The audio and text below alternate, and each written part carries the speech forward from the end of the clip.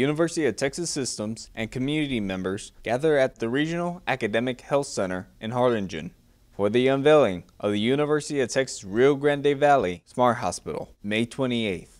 The Smart Hospital will offer training to students from the middle school level up to the medical school level with its state-of-the-art facility.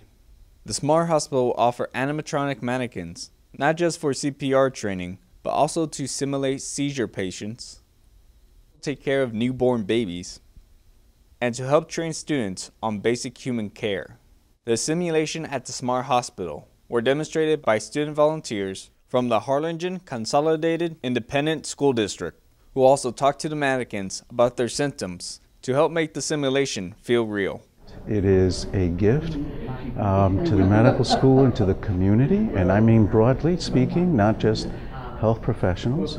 That is an enormous lure to be able to do beyond training all the collaborative ventures that exist with industry, businesses, the training community, but the training community broadly speaking, like, for example, maintenance of certification, maintenance of licensure.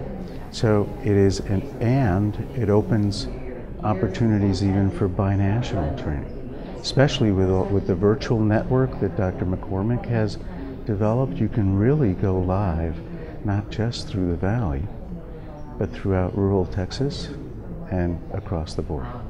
The simulation hospital was designed and built using $10 million in funds from the University of Texas System Board of Regents. The hospital demonstrated various situations, including emergency calls with real humans reenacting a car crash, a gunshot victim, and a head trauma victim, with real emergency medical technicians to help the students throughout the process. So I do think that just think of it as an incredible opportunity to have an impact on the community by bringing this focus into, look, this could be you.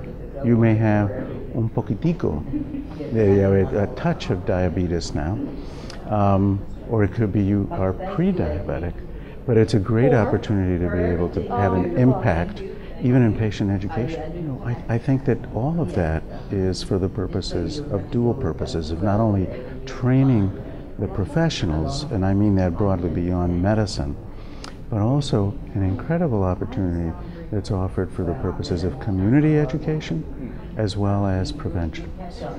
And I think that has to be in the forefront. So whether it's in the area of nutrition or obesity, which is what the Institute is going to be focused on with the School of Medicine. To learn more about the University of Texas Rio Grande Valley, visit the link in the description below. For more news around campus or around the RGV, subscribe to the Pan American YouTube channel, like us on Facebook, and follow us on Twitter. For the Pan American, I'm Michael Aguilar.